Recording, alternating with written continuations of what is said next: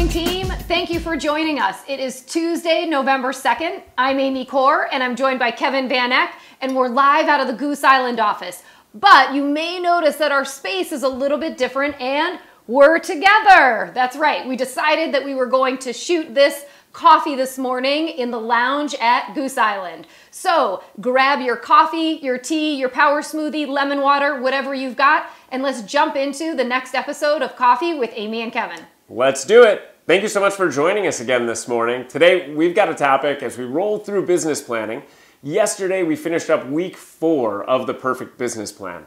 And with that, we talked about a lot. We talked about action, we talked about mindset, we talked about value, and we talked about growth.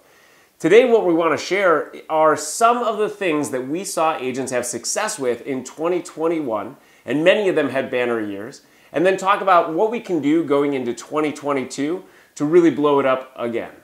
So let's start with what we saw worked in 2021 with some specific stories and examples, and let's start with you, Ann.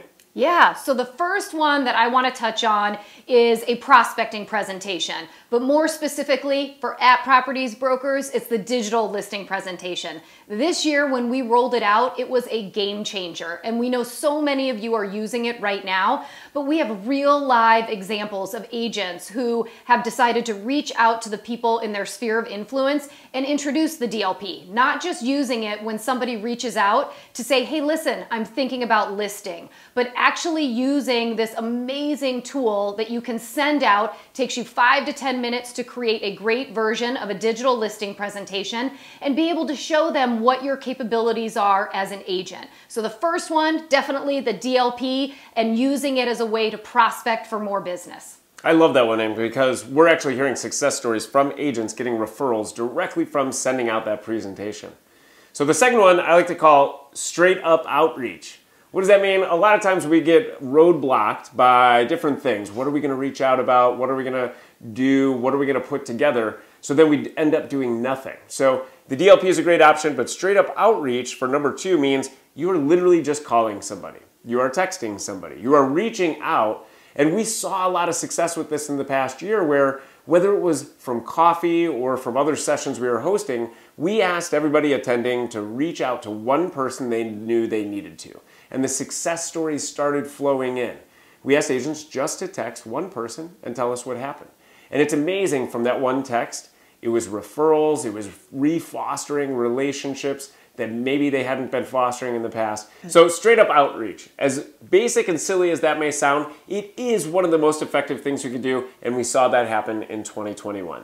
That's right, Kevin. I mean, I always say just throw something out into the universe because then it's got to do something and come back to you, right? So the third thing that we really saw make a huge impact for so many agents was also kind of basic or something that's been around for a really long time, and that was finding an accountability partner. I know, sounds crazy, right? But honestly, finding at least one other person. We had agents talk about how there was a group of 3 of them that would get together either by Zoom or in person at the office, and once a week would just check in. And it really anchored them, and it allowed them to make sure that they didn't lose too much focus. And in 2021, it was definitely a year where lots of stuff was happening. You know, lots of people were really busy, but we had so many people say that because I was able to connect and check in with a colleague and we could keep each other on track, it made a huge difference when I was looking on staying on track for the year.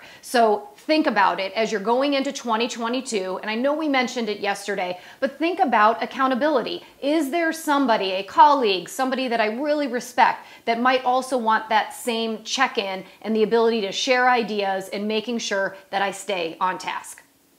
All right, that's great. And now I want to transition from what we've seen be successful in 2021. And I want to ask you, Amy, if you were to go back into business and working with clients today, going into 2022, what's the one thing you would be sure to do? You know, the one thing that I think is so critical for every agent to focus on is the CRM. And I know you guys that is not that exciting. And I know for so many of us, it's always the last thing that we want to do. But the way that I look at the CRM is if I don't even know who I'm reaching out to, does it even matter that I'm reaching out? You know, I think oftentimes we kind of shotgun all of the different things that we want to do from a marketing standpoint or for branding.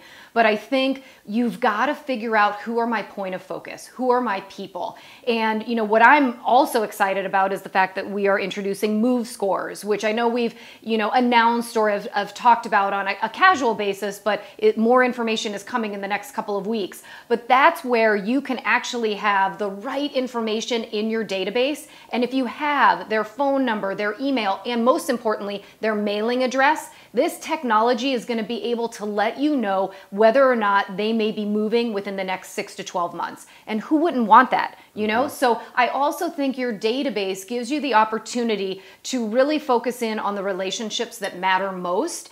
And while it's painful to get it organized, I guarantee, and I know this for myself, my CRM is not looking super pretty right now, but if I suddenly had to go back in and really focus on sales, I would want to figure out who are my most important people, because the way that I really grew my business was based off of relationship. So CRM, definitely the first and most important thing that I would be looking at if I were getting back into sales. And Kevin? Yeah, I'd agree with you on that one. I just want to echo that. That's a good one, even though it's daunting, like you said. Yeah. To have to update your database. But what I really like about it is that there is something that you can do with your database. Move Score coming up. Yep. Like you were talking about.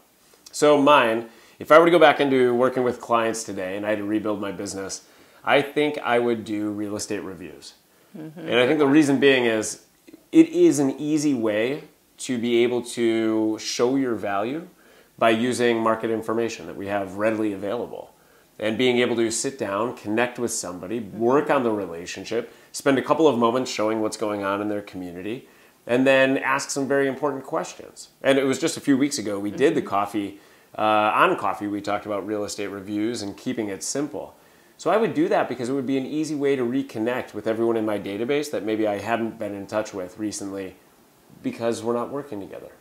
Yeah, and I love that. I think especially now this year, real estate reviews, because real estate is a really interesting thing that people are very curious about, right? I mean, they're hearing in the news appreciation, you know, rates, real estate or interest rates at, you know, all-time low, just a lot of different opportunities. And so I think a lot of times agents are always afraid to get in front of clients if the news isn't great. But you guys, this is such a great year to really give somebody a snapshot of the success that they've had in 2021. So great point. But back to the CRM. If you don't have a great CRM, then you're not going to know who to send a real estate review to, right? So both really important things. And, you know, I think we want you to take the time to think about what in your business do you really need to focus on so that next year is going to be amazing, that it's going to be your best year ever. We're excited to hear from you, so please share. Shoot us an email at coffee@appproperties.com. And I also know that yesterday, as we wrapped up our workshop,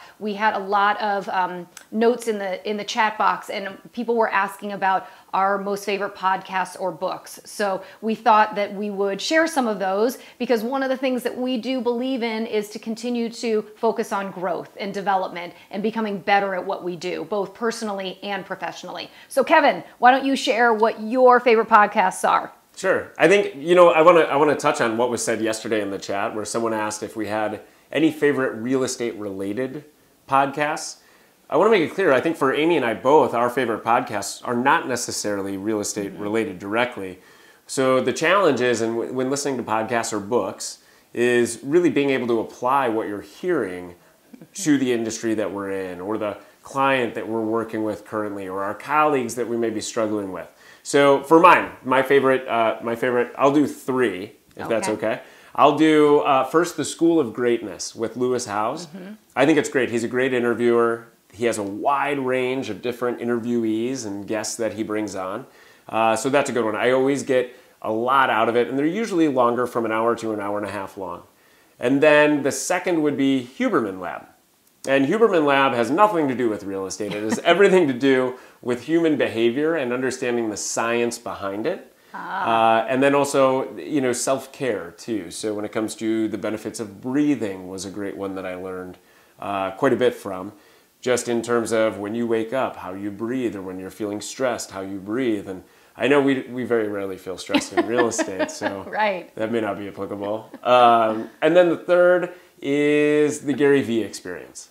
And that is something that I would caution against listening to with children in the car or sensitive ears. He doesn't use the cleanest language, but he uses words for impact. But the reason why I think he's so great is he is all about creating exposure and about giving back by creating value in the content that you do create, teaching people things. And so he's been talking about social media for a long time and using it effectively and being able to create exposure for his brands, and he's done it. And it's also just an entertaining podcast to listen to. So those are my three. I actually think it's nice to get out of real estate sometimes, you know, because I think sometimes we get so stuck in our own industry that when you get experiences or insight from people who are in a different industry, it kind of opens your eyes to new things. All right, so mine, and I tend to go on a walk a ton with Staley and Finley, my two little crazy dogs, and I like to listen to podcasts when I do. So one of my favorites, and you've probably heard me say this before, but I absolutely love Oprah. I mean, who doesn't?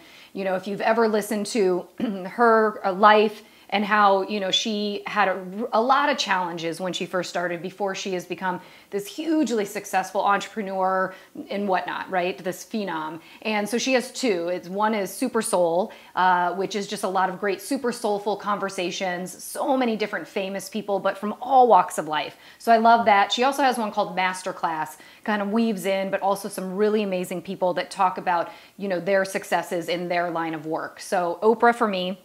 But what I also actually love, and Kevin is the one who got me hooked on this one. It's called Bigger Pockets, and it's about real estate investing, because I'm a big believer that not only are we in real estate to serve and help buyers and sellers, but as we learn the craft and we understand the value of investing in real estate, I want to learn and grow and figure out how I can do that for myself. So it's a really great podcast, lots of really great ideas for first-time investors and lots of different ways to look at investing.